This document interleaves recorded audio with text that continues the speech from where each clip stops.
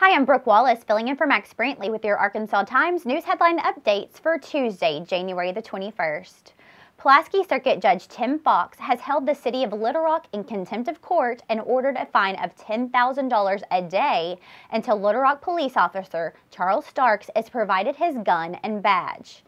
Fox overturned Starks' firing by Police Chief Keith Humphrey earlier in a hearing January the 2nd, ordering him reinstated. Humphrey fired Starks last May for violating police procedure by stepping in front of a moving car. Starks fired into the car, killing the driver, Bradley Blackshire, who Starks was trying to interrogate. Starks filed a motion last week in Fox's court stating he'd never received his gun, badge, or identification and asked the city be held in contempt. Well, Little Rock School District Superintendent Mike Poore told an audience at the Hall High Auditorium today that the new hall will offer special courses on computer applications, media arts, and healthcare. Veteran School District instructor Joel Spencer will coordinate instruction at Hall.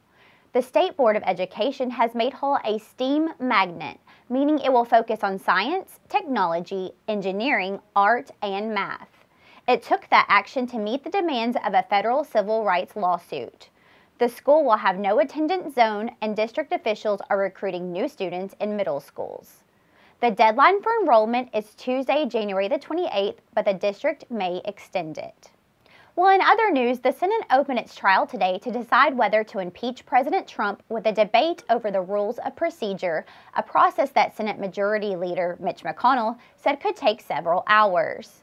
Earlier, senators persuaded McConnell to change his position on how many days arguments could take. He initially said he wanted to hold each side to 2 days to make 24 hours of arguments. He now says he'll allow 3 days. That means the American public will not have to stay up until dawn to hear from the lawyers for the House of Representatives to present the case for impeachment.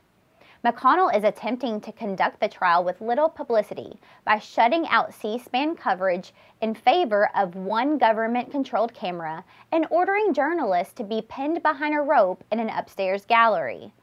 McConnell also had sought to require a vote by the Senate to allow the House's evidence to be presented, but changed the rule on that as well, allowing the evidence in automatically.